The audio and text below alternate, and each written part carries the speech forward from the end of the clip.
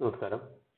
ഇന്ന് നമ്മൾ ഒരു ടെക്സ്റ്റിന്റെ വിവിധ പൊസിഷനുകളിൽ എങ്ങനെ ടെക്സ്റ്റിനെ അലൈൻ ചെയ്യുന്നു എന്നുള്ളതാണ് കാണാൻ പോകുന്നത്.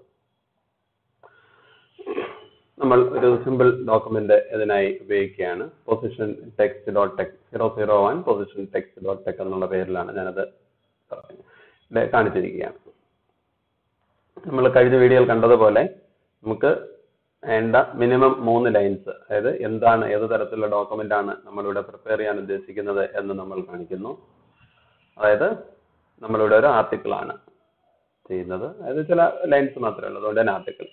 So / document class opening brace article closing brace, പിന്നെ വെറുതെ 2-3 ലൈൻസ് ബ്ലാങ്ക് ആയിട്ട് വിട്ടു. / ബിഗിൻ, പിന്നെ ഡോക്യുമെന്റ്, അതിന്റെ കറസ്പോണ്ടിങ് മാച്ചിങ് എൻട്രി ആയിട്ട് / എൻഡ് ഡോക്യുമെന്റ്. ഈ 3 ലൈൻസും ഞാനിവിടെ കൊടുത്തു. ഇനി ഒരു നോട്ടീസ് ആണ്, അതിന്റെ കണ്ടന്റ്സ് ടൈപ്പ് ചെയ്തിരിക്കുന്ന notice. All participants are requested to complete the course material within the stipulated time. For each session, graded assignments will also be given in the Moodle site, which are to be submitted before the due date. The score obtained will be considered for the final grade. Coordinator of the certificate course in LaTeX, place and date. So ഇതൊരു നിങ്ങൾക്ക് പാർട്ടിസിപ്പൻസിന് coordinator തരുന്നൊരു നോട്ടീസാണ്. നമുക്ക് ഇതിന്റെ output എന്താണെന്ന് ഒന്ന് കാണാം. ഞാനിത് compile ചെയ്തു, വ്യൂ PDF നോക്കുന്നു. ഓക്കെ, PDF ആണ്. നോക്കൂ,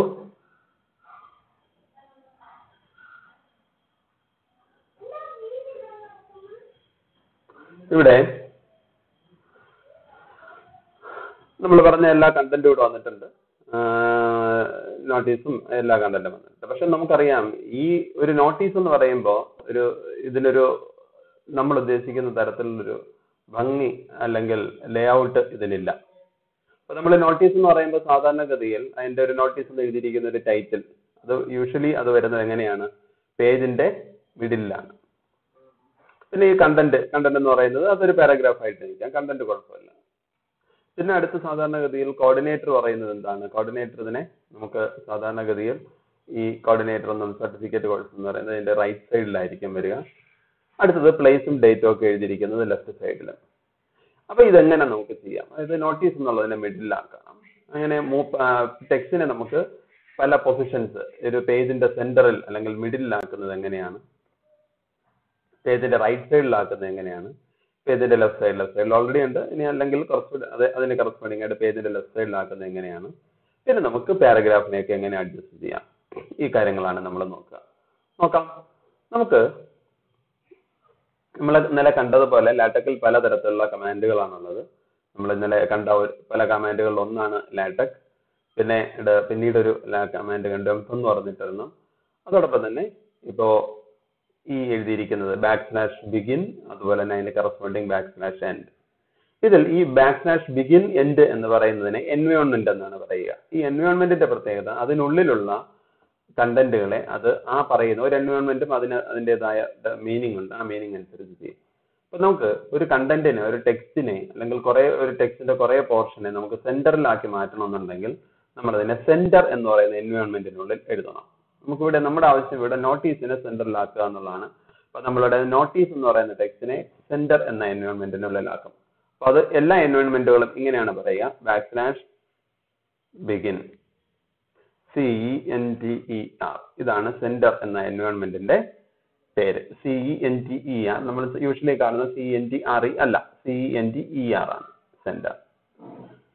അപ്പോ നമ്മൾ എന്താ ചെയ്യുക, അവിടെ സെന്റർ എന്ന് പറയുന്ന എൻവയോൺമെന്റ് തുടങ്ങി. നമുക്കത് എവിടെ അവസാനിക്കണം, നമുക്ക് അവസാനിക്കേണ്ട നോട്ടീസ് മാത്രം സെന്റർ ആക്കിയാൽ മതി. അപ്പൊ എൻഡ് സെന്റർ.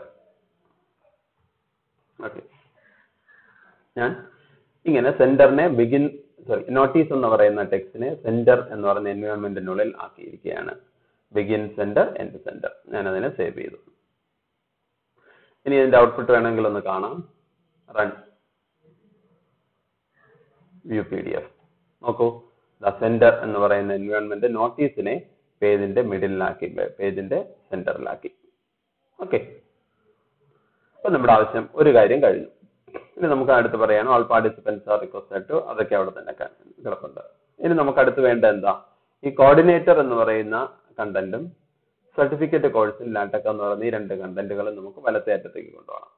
അതിനു മുമ്പ് നിങ്ങൾക്ക് ഒരു കാര്യം ശ്രദ്ധിച്ചാൽ മതി, അറിയാം, നമ്മൾ കോർഡിനേറ്റർ എന്ന് പറയുന്നത് ഒരു ലൈനും സർട്ടിഫിക്കറ്റ് കോഴ്സിൽ ലാറ്റക് എന്ന് പറയുന്ന അടുത്ത ലൈനുമാണ്. നമുക്കറിയാം പുതിയ ലൈൻ വരുത്തുന്നതിന് എന്ത് ചെയ്യണം, ന്യൂ ലൈൻ ക്യാരക്ടർ കൊടുക്കണം.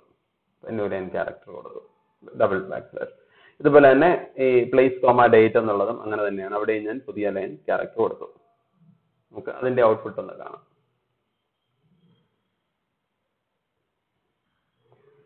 ഓക്കെ,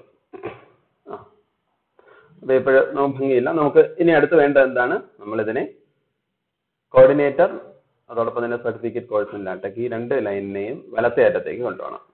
നമുക്ക് അതിനുവേണ്ടി മറ്റൊരു എൻവയോൺമെന്റ് ആണ് ഉപയോഗിക്കുന്നത്, ഫ്ലാഷ് റൈറ്റ്. എല്ലായ്പ്പോഴും എൻവയോൺമെന്റ് തുടങ്ങുന്നത് ബിഗിൻ ആണ്, flash FLUSHRIGHT, begin flash right. ഇവിടെ നോക്കുക, ഇവിടെ നമുക്ക് ഈ 2 ലൈനും വലതുവശത്തേക്ക് കൊണ്ടുപോകണം. അതുകൊണ്ട് തന്നെ ഈ 2 ലൈനെയും ഫ്ലാഷ് റൈറ്റിനുള്ളിൽ എഴുതണം. അപ്പൊ നമുക്ക് ആ 2 ലൈനും കഴിഞ്ഞിട്ട് എൻഡ് ഫ്ലാഷ് റൈറ്റ് കൊടുക്കുന്നു, end flash right. Okay, save ചെയ്തു. നമുക്ക് അതിന്റെ ഔട്ട്പുട്ട് എന്താ കാണുന്നത്, ഞാൻ സേവ് ചെയ്തു, റൺ ചെയ്യുന്നു, വ്യൂ PDF കാണുന്നു. അതോ ഉണ്ടല്ലോ, അവിടെ ആ 2 കാര്യങ്ങളും വലതുവശത്തേക്ക് വലത്തേ അറ്റത്തേക്ക് പോയി നിന്നു. ഓക്കെ, അടുത്തിനി വേണ്ടത് എന്താണ്, ഇത് രണ്ടും ഇടതുവശത്ത് ചേർന്ന് നിൽക്കണം. അതിനപ്പോ ഫ്ലഷ് റൈറ്റ് ചെയ്തത് എന്താണ്, വലത്തേ അറ്റത്തേക്ക് കൊണ്ടുപോയി. അപ്പൊ പിന്നെ സ്വാഭാവികമായും ഇടത്തേ അറ്റത്തേക്ക് വരുന്നതിന് ഇതുപോലെ ഒരു എൻവയോൺമെന്റ് ഉണ്ടാകും. എന്തായിരിക്കും എന്നുള്ള ഊഹിക്കാമല്ലോ. അതെ, അത് തന്നെയാണ്. എന്താണ്, flush left, begin flush left. ഈ 2 ലൈൻസ് ആണ് എൻഡ്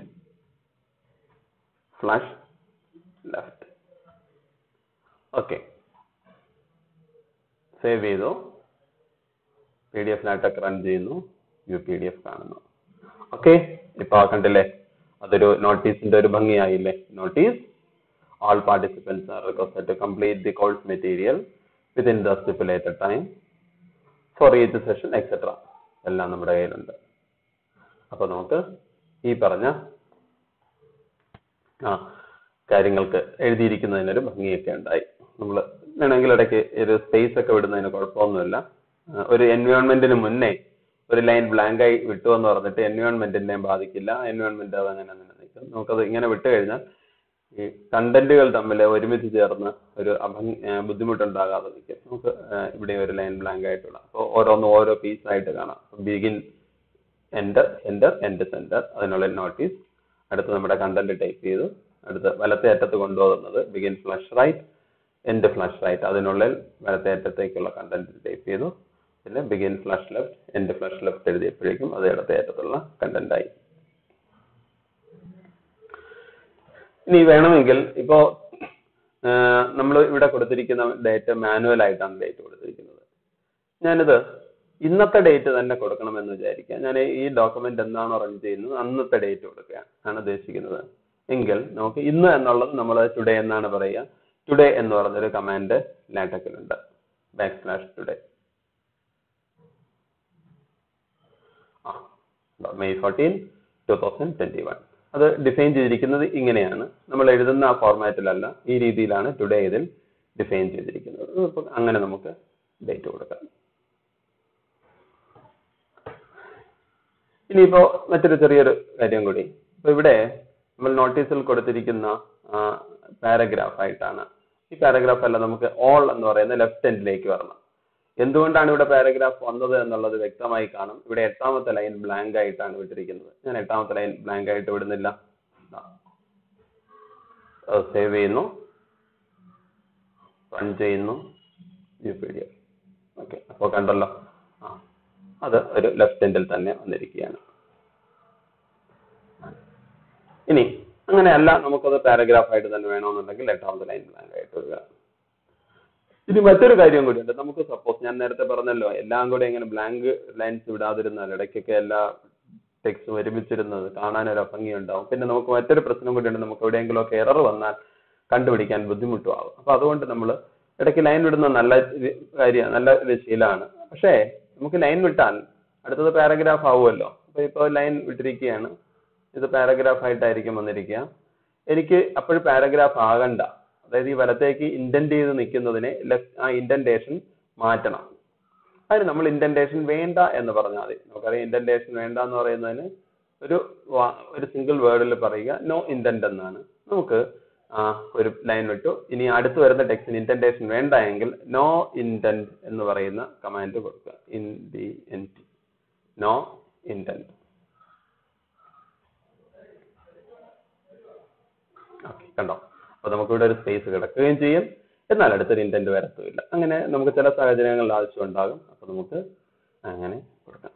അപ്പൊ ഇതൊരു സിമ്പിൾ ഡോക്യുമെന്റ് ആണ്. ഈ ഡോക്യുമെന്റിൽ ടെക്സ്റ്റിന്റെ പല വ്യത്യസ്ത പൊസിഷൻസ് ആണ് ഇവിടെ പറയുക. എന്തൊക്കെയാണ്? ടെക്സ്റ്റിനെ സെന്ററിലാക്കുന്നത് എങ്ങനെ, പിന്നെ നോർമൽ ടെക്സ്റ്റിനെ റൈറ്റ് സൈഡിലാക്കുന്നത് എങ്ങനെ, റൈറ്റ് അലൈൻഡ് ആക്കുന്നത് എങ്ങനെ, ടെക്സ്റ്റ് ലെഫ്റ്റ് അലൈൻഡ് ആക്കുന്നത് എങ്ങനെ. അപ്പൊ നമ്മൾ അത് അങ്ങനെ 3 എൻവയോൺമെന്റുകളും ഇന്ന് കണ്ടു. Centre, flush right and flush left എന്ന് പറയുന്ന 3 എൻവയോൺമെന്റുകളും പുതുതായി കണ്ടു. ഓക്കെ, ഇതിൽ കൂടുതൽ ടെക്സ്റ്റ് ആഡ് ചെയ്യുക. നിങ്ങൾക്ക് ആഡ് ചെയ്ത് ഇതിൽ തന്നെ കൂടുതൽ ലൈൻസ് വേണമെങ്കിലും ആഡ് ചെയ്യാം. ഇടയ്ക്ക് കണ്ടന്റിൽ കൂടുതൽ ടെക്സ്റ്റ് ഒക്കെ ആഡ് ചെയ്ത് ഇത് ചെക്ക് ചെയ്ത് ശരി ഇത് കൂടുതൽ ഇതിന്റെ കാര്യങ്ങൾ ചെയ്ത് നോക്കാവുന്നതാണ്. Okay, thank you.